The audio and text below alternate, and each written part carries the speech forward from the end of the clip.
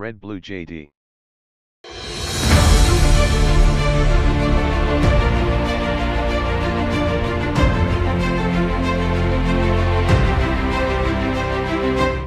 It's been 50 years to the day since those three got off of Alcatraz, never to be seen again. And the U.S. Marshal Service. Tariki 12 z'ukwezi kwa gatandatu umwaka w'igihumbi 1962, itariki 5 z'ukwezi kwa gatandatu 2020, imyaka 58 iburaho iminsi 7 yonyine irashize habayeho gucika kw'imbohe kwa mbere kwari gukomeye cyane muri Leta Zunze Ubumwe za Amerika, ubwo abagabo batatu batorokaga gereza yari ikomeye cyane kandi yarindwaga cyane muri icyo gihe. Gereza yitwaga Alcatraz Federal Penitentiary, ni itoroka ryiswe Alcatraz Escape. N'abagabo batatu babashije gucika iyi gereza, harimo witwa Frank Morris ndetse n'abavandimwe babiri bavukanaga, John Angrin ndetse na Clarence Angrin. Yari gereza irinzwe cyane ku buryo kuyitoroka byasaga nk'inzozi kubabaga barahafungiwe. Saba gusa bari baragerageje kuyitoroka kuko hari abandi bagororwa 36 bagerageje kuyitoroka inshuro 14 mu gihe cy'imyaka 29. Gusa uretse aba nta numwe wundi wigeze uhirwa nabyo na gato, kuko 23 muri bo barafashwe, 6 bararaswa baricwa, abandi 2 barohama mu mazi yari akikije iyo gereza, abandi 2 nabo baburirwa irengero. None se iyi gereza yari iteye ubwoba gutya, Frank, John ndetse na Clarence babashije kuyitoroka gute? Ni gute babashije guca muri humyabarinzi? Ni gute babashije guca muri humyabarinzi? Bahoraga barikanuye n'imbunda zabo zahoraga zifashwe mu mbarutso ziteguye kurasa. None se ko hari abantu batatu babashije gucika umugambi nk'uyu, bawukoze bonyine cyangwa hari abandi bafatanije? Ibyo byose nibyo tugiye kuganiraho. Baha ikaze kuri RedBlue JD. Nge nitwa Oscar. Dushime.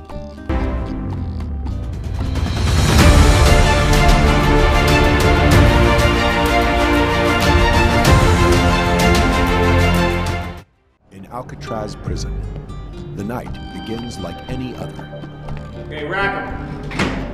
Muri gereza ya Alcatraz, ijoro ryatangiye nk'ayandi yose. Ryari ijoro risanzwe, ibintu byose bicecetse. Imfungwa zose zagenderaga ku mategeko y'abacunga gereza. Gusa nyuma y'ibyagaragaraga nk'ibisanzwe, hari imfungwa 3 zageragezaga ibishoboka byose ngo zitoroke iyi gereza.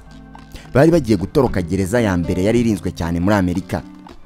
Gereza nini yari yubatswe ku nkengero z'ikirwa cya San Francisco. Alcatraz rwari urugo rw'abanyabyaha ruharwa bakoze ibyaha bihambaye muri Leta Zunze Ubumwe za Amerika.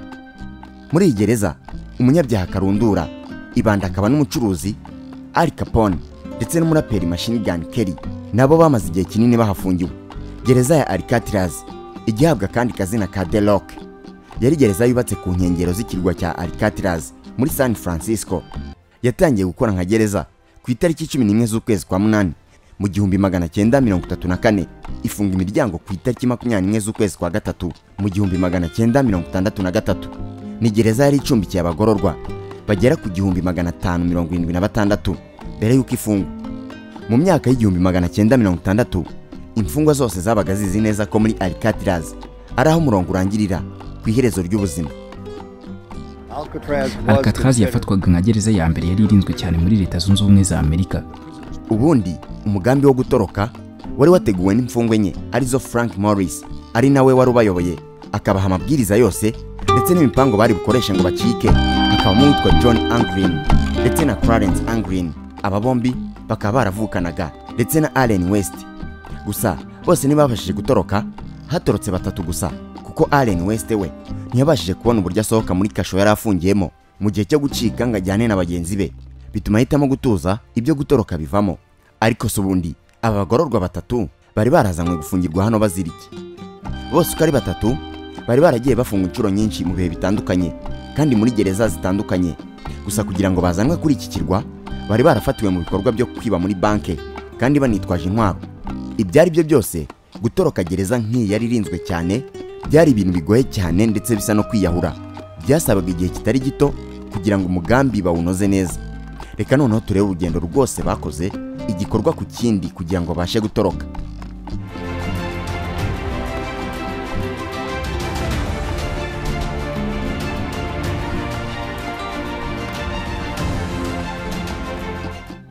Nkuko nababwiye mbere, umugambi wo gutoroka watangiwe n'imfungwa enye.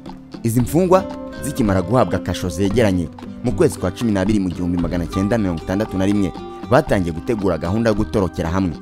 Aba bagabo bari bayobowe na Frank Morris, ari nawe wari uyoboye umugambi wo gucika.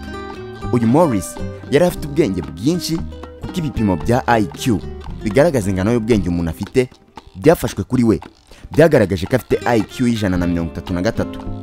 Abagabo bose barizeranaga cyane kuko bari basanzwe baziranye kuva igihe bari bafungiye muri gereza ya Atlanta. Umupango w'izi mfungwa watangiranye no gushaka ahantu hari intege nke, cyangwa se mu yandi magambo hatarindwaga cyane. Itiyo ndende cyane yinjizaga umwuka mwiza wo hanze muri gereza yavaga hejuru ku gisenge cya gereza ikagera imbere muri kasho. Niyo yari igiye kuba inzira yo gusohora izi mfungwa. Gusa byasaga nibigoye kuko kugira ngo babashe kugera kuri iyo tiyo byasabaga kubanza gusohoka muri kasho cyangwa se ibyumba babaga bafungiyemo. Kubera ko gusohoka baciye ku miryango ya kasho bitashobokaga, grillage ntoya zifite hagati ya inch 5 ndetse na inch 9 niyo nzira yonyine yashobokaga yari isigaye yo gusohokeramo. Icyo gihe izi mfungwa zakoresheje uburyo bwose bwo kubona ibikoresho by'ingenzi zizifashisha mu gucukura kugira ngo zizabone inzira izisohora muri iyi gereza. Icyo gihe batangiye gukusanya ibikoresho birimo ibikozwe mu byuma, insinga, moteri z'ibimashini bajugunye n'ibindi byose bari kubasha kubona aho muri gereza. Darwin Kuhn yahoze afungiye muri gereza ya Alcatraz. John Angling yigeze kunsanga umunsi umwe arambwira ati tugiye gucika bucece ahantu muri weekend, none nkeneye ubufasha bw'ibikoresho bimwe na bimwe. Nanjye naramubwiye ni byiza, ibishoboka byose John ndabigukorera.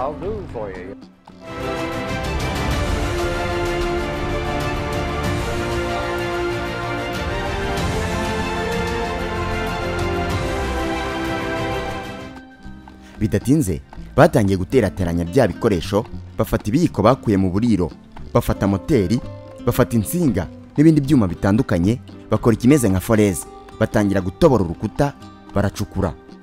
Mwese murabizi iyo foreze iri gukora itanga urusaku rwinshi. Ibi Morris na bagenzi be bari babizi neza. Bashatse uburyo bayitwikiriza ibindi bintu bituma itari busakuze ngo urusaku rugere hanze, ikabateza abashinzwe kurinda gereza. Iyo bumvaga hari umucungagereza uri hafi aho cyangwa se mu masaha yo kumanywa, umwobo babaga bacukuye bawutwikirizaga urukuta rwa fake bakoresheje amakarito asize irange ku buryo abashinzwe umutekano batari kurabuka. Byabatwaye igihe kingana n'ukwezi kugira ngo barangize gucukura. Gusa mu ijoro ryo ku itariki 11 z'ukwezi kwa gatandatu, icyo gihe bose bari biteguye kugenda. Gusa hari ikindi kibazo gikomeye bagombaga kubanza kwitaho. Abaofisiye benshi babaga bari kuri patrouille bazenguruka muri gereza ijoro ryose. Bagendaga kuri buri kasho babara ngo barebe niba koko buri mfungwa aho yakagombye kubiri. Iyo biramuka bivumbuye ko ibitanda byabo birimo ubusa, Morris na bagenzi be bari bazi neza ko umukino wabo wari kuburangiriye aho. Igisubizo kuri iyi ngingo cyabaye umupango bise Master Stroke Plan. Uti byagenze gute? Bafashe uruvange rw'impapuro, bavangamo isabune, bavangamo umuti w'amenyo uyu dukoresha mu koza amenyo, ubundi bakora ibibumbano by'imitwe y'abantu, bayisiga irangi risa n'iry'umuntu, ubundi biyogosha imisatsi yabo bayomeka ku mitwe ya bya bibumbano ku buryo byari bifite ishusho nk'iy'umuntu neza neza. Nyuma yaho bafashe bya bibumbano bakoze babiryamisha ku buriri bwabo, barundaho imyenda, barangije babyorosa amashuka neza, basiga agace gato k'isura ku buryo umurinzi wahageraga n'ubundi yabonaga ko ari umuntu haryamye. Borosha ibibumbano byabo, ubundi babwira gereza ya Alcatraz baturabeho ijoro ryiza.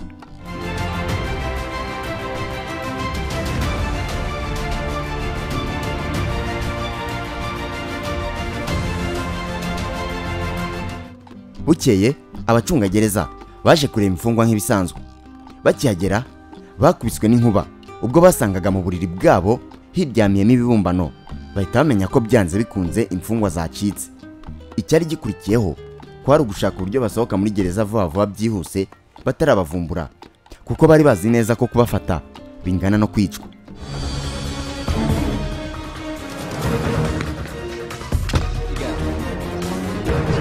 Banyuze muri wa mwobo bari bacukuye ubageza ku itiyo, bayizamukiramo paka bageze hejuru ku gisenge ahari hari inzira ihita ibasohora hanze ya gereza. Gusa wibuke bapanze umugambi wo gucika ari 4, ariko ku munota wa nyuma ababashije gucika ni 3: Frank Morris ndetse n'abavandimwe babiri John Angling ndetse na Clarence Angling. Allen West we ntiyabashije kubona uko asohoka. Nibyo aba bagabo babashije gutoroka basohoka muri gereza, ariko mu kugera imbere hari hasigaye inzitizi imwe kandi ikomeye, ari nayo yasaga nk'ari ya nyuma: amazi menshi yo mu kirwa cya San Francisco. Morris na ba Anglin bombi bari bazi neza ko nta mfungwa n'imwe yigeze yambuka amazi magari ngo ibashe kugera ku nkombe ari nzima. Icyabagaho kwari ukurohama muri iki kirwa kitagiraga imbabazi. Amazi akikije ikirwa cya Alcatraz arakonja cyane ku kigero cyo hejuru, ni harehare ku buryo bigusaba igice cy'isaha kugira ngo uhambuke uri koga ugeze ku nkombe, kandi iryo riba ari iherezo ryawe. Ibyo byose bari babyiteguye, bari bapanze buri kimwe cyose, ndetse bazi n'uburyo bari bubyitwaremo nibagera rwagati mu kirwa. Bari bafashe imbaho bakoramo ingashyi, bafata imyenda bakoramo imeze nka life jackets, twatuje bambara iyo bari mu bwato turinda kurohama, ndetse bakora igisa n'ubwato buto buba bwuzuyemo umwuka. Bari bubatse bakoresheje ibikote binini by'imvura, bya bikote wambara ku buryo niyo wanyagirwa amazi atageramo imbere. John Anglin yarambajije ati, ufite ikote ry'imvura? Ndamusubiza nti yego. Arambwira ati, rimwe ryambare ndaza kuri gusubiza. Ngo kuko yatwaye ikote ryanjye ari naryo bifashishije mu gukora buriya bwato. Byasabaga imibare irenze, byasabye amakote manini y'imvura 50 kugira ngo bubake ubwato bukomeye butapfa kwinjirwamo n'amazi. Baraterateranyije bakora ikimeze nk'ubwato, ubundi binjira amazi. If the raft fails, Morris and the Anglins will have no...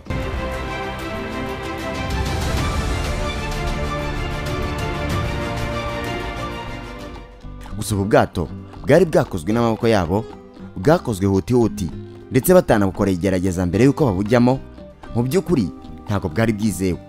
Iyo buramuka bugize ikibazo buri hagati mu mazi, Morris na bagenzi be nta yandi mahitamo bari kuba bafite uretse yo koga bakirwanaho uko bashoboye, kandi hari n'ibyago byinshi by'uko bari kurohama ntibabashe kurokoka, cyangwa se batanarohama bakicwa n'ubukonje bukabije bwo muri aya mazi. Gusa nanone iyo biramuka bigenze neza bakabasha kwambuka, bari kuba bageze ku kintu gihambaye izindi mfungwa zose zo muri Alcatraz zarotaga mu nzozi.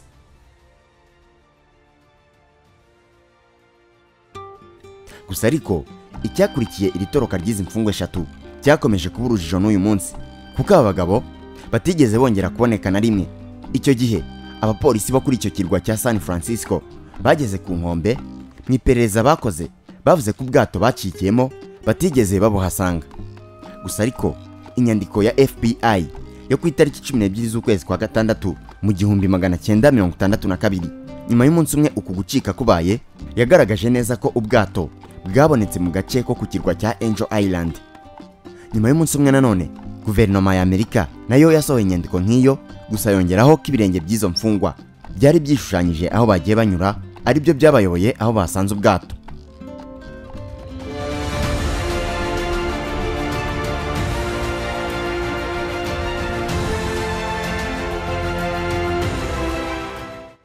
Morris, John ndetse na Clarence Anglin bakigera muri Angel Island, noneho bari bageze mu nzira nyabagendwa. Birumvikana kugira ngo bihute bari bakeneye imodoka yo kubatwara. Aba bagabo bibye imodoka y'ubururu yo mu bwoko bwa Chevrolet, nk'uko umushoferi wayo yabitangaje. Abagabo 3 baraje bamusohora mu modoka barayitwara. Yahise ahamagara polisi yo muri Stockton ababwira uko bigenze, gusa aba bagabo ntibigeze bafatwa. Barashakishijwe kugeza batabonetse. Mu mwaka w'1979 FBI yahagaritse iperereza ryayo kuri iki kirego, yanzura ko abo bagabo 3 barohamye mu kirwa cya San Francisco bagapfa igihe bageragezaga kwambuka ngo bagere ku butaka. Gusa nubwo babyanzuye gutyo, nta gihamya na kimwe bari bafite cyemeza ko bapfuye cyangwa ko bakiri bazima. Ndetse nyuma yaho ibigo bitandukanye bishinzwe umutekano muri Amerika byakomeje kubakoraho iperereza, ariko ntibigeze bagira andi makuru mashya bamenya kuri aba bagabo nyuma yo gutoroka. Yaba FBI ndetse n'izindi nzego z'umutekano, yaba n'abagize umuryango wa ba Anglin bombi ndetse na Frank Morris, nta numwe wongeye kubacira iryera nyuma yo gucika muri gereza ya Alcatraz. Hashize imyaka isatira 58 ibi bibayeho, ariko inkuru y'aba bagabo iracyateza urujijo, kuko n'ubu harakibazwa niba koko bararohamye mu mazi bagapfa cyangwa se niba baratorotse bakiyoberanya ntihagire ubamenya.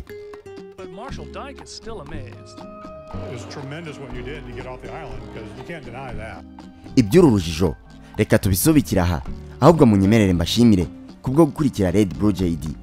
Muri iki kiganiro mwari kumwe nanjye Oscar. Dushime naho ubutaha, Imana ibarinde.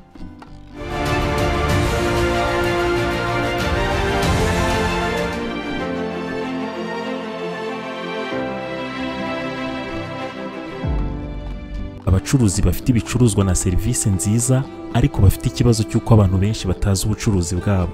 Hari icyo wakora ibihumbi n'ibihumbi by'abanyarwanda bakarara bamenya ibikorwa byawe. Muri RedBlue JD bakwereka uko ubigenza ubucuruzi bwawe bukamenyekana kandi n'abakiriya bakarushaho kukwegera no kukwizera. Bafotora ibikorwa byawe, bagasobanura ubuziranenge bwabyo, bakanabimurikira abakiriya. Bafotora abageni, bakanababikira video z'ubukwe bwabo kuri YouTube ku buryo nta kibazo cyo kongera kubura amashusho cyabaho. Abaririmbyi babakorera amashusho y'indirimbo zijyanye n'igihe, bakanabafasha kumenyekanisha ibihangano byabo. Abantu basobanutse bamaze kumenya ibyiza byo gukorana na RedBlue JD. Abakorera munsi y'isoko rya Kimisagara werekeza Nyabugogo. Wahamagara kuri 0788 36 53 55. Byigeze bikubaho kwitabira ibirori, inama cyangwa se ibindi bikorwa bikaba uhari ukabikurikirana kuva bitangiye kugera bisoje, ariko nyuma y'ukwezi kumwe ugatangira kwibagirwa bimwe mu bice by'uko uwo muhango wagenze kandi wari uhari? Niba urimo kureba aya mashusho nuko udashobora kwihanganira kureba amashusho no kumva amagambo atari meza. Turi miliyari 7 z'abantu kuri iyi si. Abarenga miliyari 4 muri twe dukoresha internet. Buri wese muri twe arihariye, ateye ukwe, afite ibyo akunda ku giti cye adahuje n'undi wari we wese. None niba dutandukanye, kubera iki twagira ubwoko bumwe bw'ibirori? Kubera iki inkuru zacu abantu bazi barakimwe? Ntabwo bikiri ibanga ko ari we wese ko uyu munsi RedBlue JD ari kompanyi ifata amashusho ikanayatunganya, igakoramo inkuru cyangwa se ibyegeranyo bidashobora guhaza ijisho cyangwa se ugutwi ko ari we wese inshuro imwe. RedBlue JD ni inkuru yo kubara, ariko cyane cyane ni inkuru ivuga uburyo abantu bafata amafoto meza y'ubukwe n'ibindi birori. Inkuru y'uburyo babika amashusho y'ibirori n'ibindi bikorwa kuri internet, ubwo ukabubonye uburenganzira bwo gutunga amashusho yawe ubuzima bwose. Nta muntu nzi wakoze ibirori, inama n'ibindi bikorwa ngo areke gushimishwa no kongera kugira bya byishimo cyangwa se kwiyumva nk'uko yiyumvaga cya gihe. Ibi bikaba atagombye gusubiramo bya birori, ahubwo akabikesha amashusho n'amafoto yafashwe mu buryo bwiza. Umuntu wese uvuze ibirori bishingiye ku muryango no ku mibanire abavuze ubukwe. Uvuze ubukwe bwagenze neza abavuze amashusho n'amafoto yabwo yafashwe neza. Uvuze amashusho n'amafoto yafashwe neza mu bukwe, mu nama no mu bindi birori abavuze RedBlue JD. RedBlue JD ni indi nyito bakoresha iyo bashaka kuvuga filime mbarankuru zikozwe mu mashusho meza n'ubutumwa butava mu mutwe w'uwabwumvise. Hari ikibazo kimwe kirebana n'iyi ngingo. Ibi byose mwabikoraga mute RedBlue JD tarazi? Abakorera munsi y'isoko rya Kimisagara werekeza Nyabugogo. Wahamagara kuri 0788 36 53 55.